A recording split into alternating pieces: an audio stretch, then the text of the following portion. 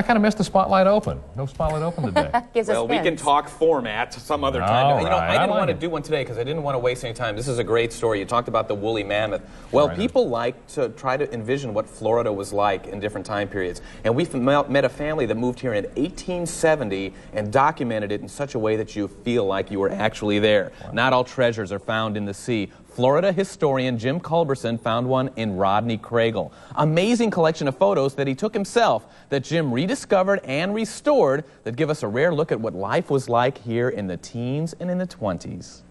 Boil them cabbage down, boil them cabbage down. Say now, young gal, quit your fooling, boil them cabbage down. It's hard to believe, but not much has changed at Rodney Craigle's house in 94 years. No, it don't seem possible. I never thought I'd live that long.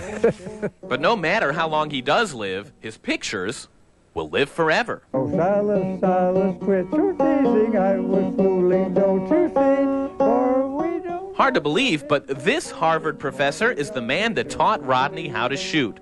And shoot he did, documenting scenes of a pristine Florida at the turn of the century. I had a picture of a girl in Sebastian. That was one of my favorite subjects. And all you have to do is look at these pictures to see that he's managed to capture something you don't see in photographs of this age.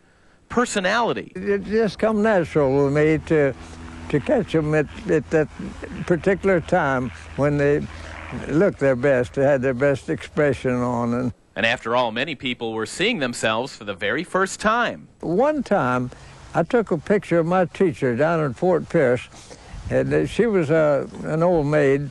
Her name was Nadine Page, and she got real mad when she saw the picture. She says, "That don't look like me," and it looked just like her. And so she says, "I'm going to flunk you on account of that picture." And she did.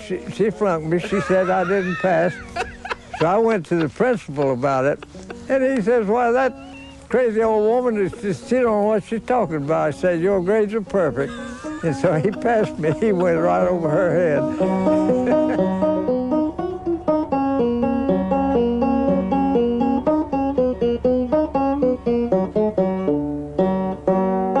Rodney Craigle, a real Florida treasure, and if you'd like to find out more about him or pick up his book, and it's fascinating, you look through here, the photographs look like they came from yesterday. The people's faces are so vivid and the scenes, so much more than we showed you in this story. Beautiful stuff, yeah, it's amazing, and it really is a treasure for anybody who wonders what came before us here. And he picks a pretty mean banjo, too. And he's 94 and going strong, and it's wonderful. Sounds good. Thanks a lot, Bill. Good stuff.